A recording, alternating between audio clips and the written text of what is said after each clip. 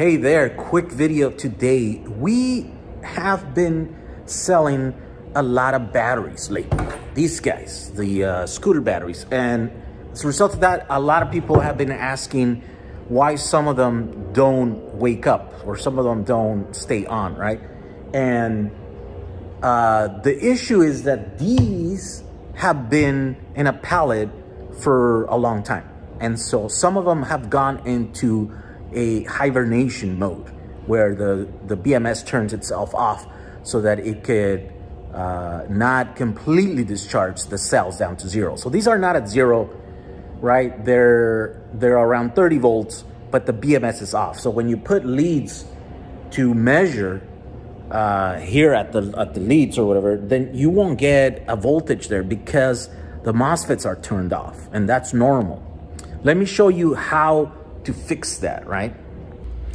Okay, step one, when you get your batteries, let's say that you order 2 batteries. First thing you gotta do is charge them because there's a good chance that they're completely discharged, right?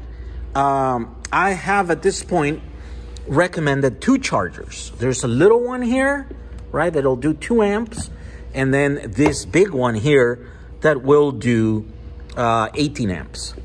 So the problem with there's an issue with this 18 amp one. The big one will not charge a completely dead battery.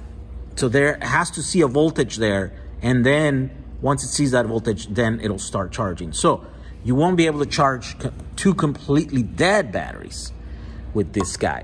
You could, once they're on, it'll have no problem. Once they're on and they're discharged right down to zero, like these won't go into hibernation mode every time. I think they'll go there if you leave them like die and you leave them discharged for a long time. Then after a long time, it'll go into that hibernation mode, right? But if you're using them every day, charging, discharging them, it'll be fine. They'll stay on enough for this guy to recognize them and charge them. This is 18 amps. It's a bit too much for a single one, maybe 2. It's around there. It's not as good for the batteries to charge them that quick, but nothing will happen to these. It's safe to charge them. It's just you'll degrade them a little bit charging them that fast. If you have a large group of these cells, then this charger is perfect. So you're charging a bunch of these, I recommend using this one, right? So in order to charge the completely dead ones, the little one works better because this one doesn't need a voltage to check a voltage to read it. So I'm going to show you here. This one is the dead one. Let me show you how it's dead.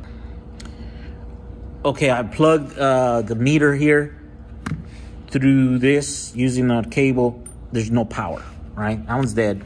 This one, on the other hand, so you see that one's on.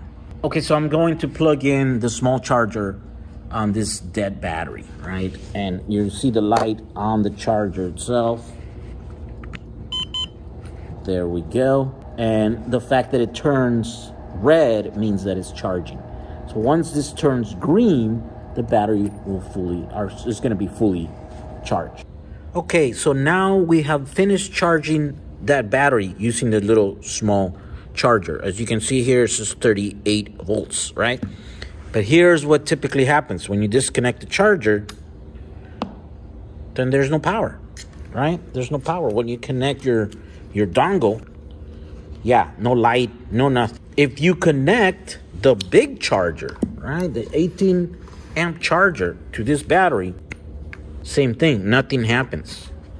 See that? Because this battery's still off. Even though it's fully charged already, it's off, still in hibernation mode. So to take it out of hibernation mode, what you have to do using a small cable, any cable, as long as it fits in the little pins here, you have to bridge both negatives of both connectors. So you bridge negative from the little connector to negative from the big connector. Now be careful and don't bridge it to the positive, because I don't know, I think you might short it out.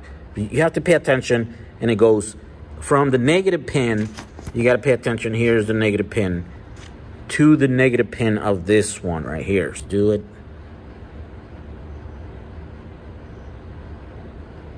It didn't work. Man, it works. It only works on some batteries. It doesn't work with all batteries.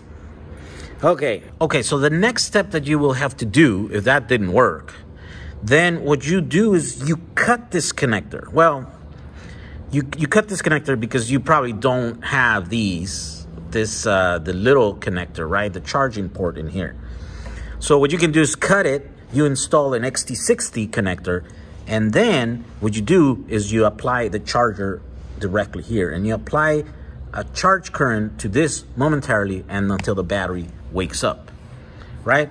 Now, I won't do that on camera here because I have this connector and I'll just use it. But for most of you guys, you're not gonna have access to this connector, and I decided not to buy it because it's too expensive and we really don't need it. We only need it once to wake up these batteries from hibernation mode, and then after that they're fine. So I'm gonna put the dongle here so that we can see the light come up. And this is the charger, the small charger, and we're gonna apply voltage momentarily. Okay, you see that? The light turned on. And there we go. The light came back on now. And now it's staying on. Now we can disconnect this. Boom. There we go. And now your batteries are on. Now, once they're on like this, they will stay on, right? You can put a load in here, and this guy is sending commands to the battery to stay on and then work. You could also now use the big charger. There's the 18 amp charger to charge this. And now that it sees a voltage, there we go, 2.72 amps. So it is charging, but it's at the voltage where the charger recognizes the battery's almost fully charged. So now it's tapering off, right? And it's gonna go down, all the way down to 0, and then the charger's gonna turn off.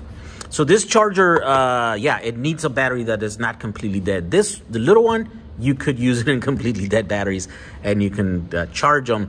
Then you'll have to wake them out of hibernation, and then after that, you just use your dongle. It's a bit of a process, but you should only have to do this once, the first time, and as long as you don't let your batteries completely go dead for months or long periods of time, then you should be fine. But even if that happens, then you'll just come back and wake them up all individually, right? However many you have of these. So there we go. Hopefully this helps all of you guys that are buying these batteries or are trying to figure out how to use them. Yeah, one last thing. Most of you guys that are buying these batteries this week is to extend the life or capacity of your Bluetti, right? Which is pretty cool. This little unit is awesome. And yeah, if you don't want to build something, then this is the way to go. But stay tuned, because I am working on the DIY version of that, and it's in this case right here. So see that right there? And I'm working on the PCB to put all of these, oh, and it's using those same batteries that you order, right? Except this one will have 6 of those, which is gonna be just a shy of 3 kilowatt hours, which is more than the Bluetti. And I think all of this stuff is gonna be super easy to install, because I'm gonna do all the work of figuring stuff out, and I'm gonna have one massive PCB in here, and all you have to do is just connect stuff, right? So no figuring out, you just have to build it. And I think it's gonna come out to like less than half of the Bluetti, but it's gonna have more battery than the Bluetti, like 50% more battery, right? So 3 kilowatt hours instead of 2 kilowatt hours. So that video is coming up. I have a bunch of these projects going on, and they're going slow, but this is coming out pretty soon. All right. Share and like this video and subscribe. Come on. If you want to see some of this stuff, you gotta subscribe to the channel. Okay, bye.